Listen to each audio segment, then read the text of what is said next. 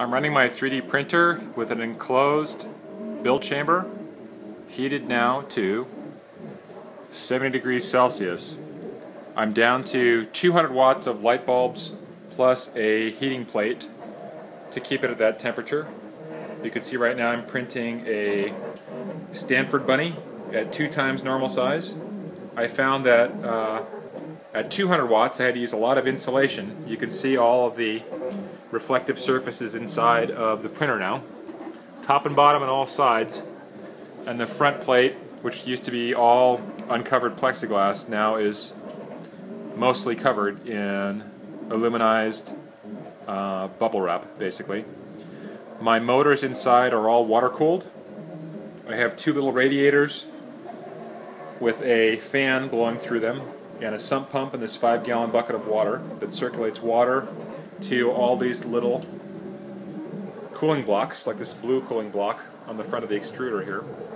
So the extruder has 2 cooling blocks, as you can see, and then the motors, there's the X motor with a cooling block attached, and I've attached a webcam that points in the window so I can keep time-lapse images and also take a look at what's happening with the printer online. The spool is external.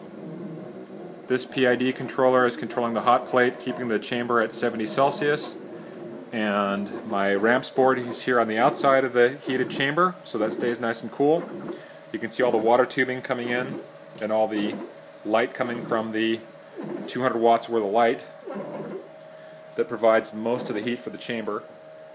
The heated bed is now also at 70 C, and I'm printing on top of a plastic sheet. So uniform temperature, printing onto a plastic sheet.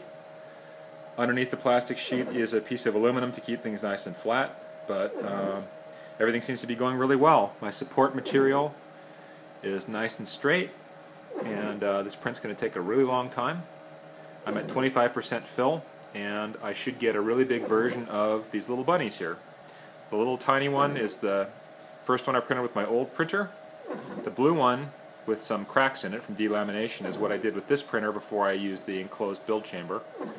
And now I should be able to make a really big one with no delamination using my 3D printer, which is enclosed with insulated walls and heat sources running at 70 degrees Celsius.